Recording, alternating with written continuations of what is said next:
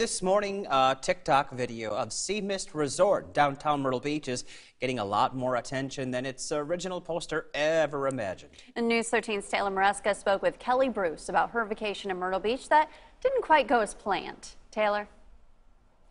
Good morning, Patsy and Aaron. Bruce was excited to take her lifelong friends on a girls' trip.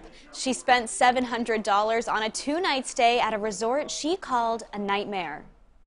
No one else should come back until this building is demolished and built up again. The hotel from hell is what Bruce calls the accommodations she made in downtown Myrtle Beach. We were devastated. It was mold from the ceiling to the floor, from the bed, the carpet. It was just everywhere. The chairs.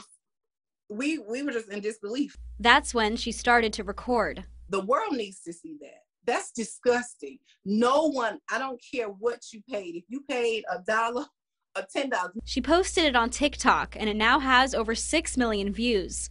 Sea Mist Resort is one of those viewers. They wanted it removed and promised Bruce a refund and a free stay at the resort. They saw the TikTok, the corporate saw the TikTok, and they wanted me to remove it. And they would give me a 3-day stay at their resort. What? I don't want to come back ever. She did not remove it, and Bruce says the refund offer was taken away. She told me that I will not be getting a refund, and all of the things that they were going to provide in that offer, if I removed the TikTok, would be rescinded, and I would not be receiving it. Sea Mist Resort made a statement on Facebook that said in part, quote, "The unit was on maintenance block to be treated for mold, which is a regular issue at every resort in a humid climate. The guest was offered compensation that she declined," end quote.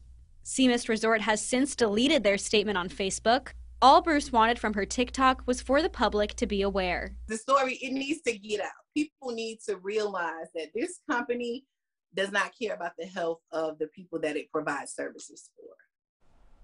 I have reached out to Sea Mist several times, and at the time of this report, they have not commented. Reporting for News 13, I'm Taylor Maresca.